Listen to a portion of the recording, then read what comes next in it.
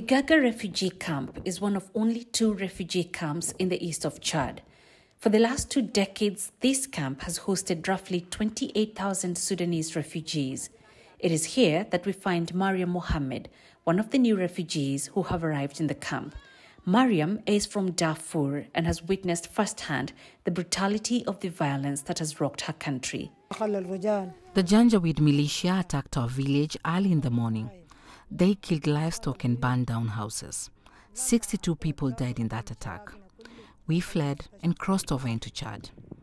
The men went back into the village to collect the things that were not destroyed by the Janjaweed. Out of those men, 11 were captured by the militia. They cut off their arms, their legs, and gouged out their eyes. Mariam and her 3 daughters managed to escape, but none of them know if their husbands are alive or dead. They got separated from some of their family members during the attack. It took her and her family 14 days to walk from their village to the Chadian border, where the UNHCR received them. We've lived in peace since 2006, but now the Janjaweed are constantly at the border. They're using horses to attack people, and they're killing and torturing people. Those continuing attacks have pushed up the numbers of refugees crossing into Chad. The UNHCR plans to relocate 10,000 new refugees to Gaga camp.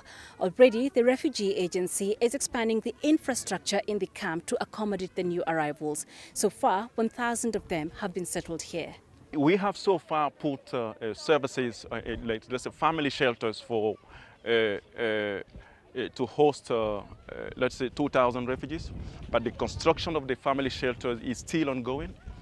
We have also established water infrastructure and sanitation, and we are even putting solar public lights, to ensure that we use it as a measure to prevent gender-based violence. Such measures will go a long way to make refugees such as Mariam and her family find some semblance of normalcy in a land they will call home for the unforeseeable future.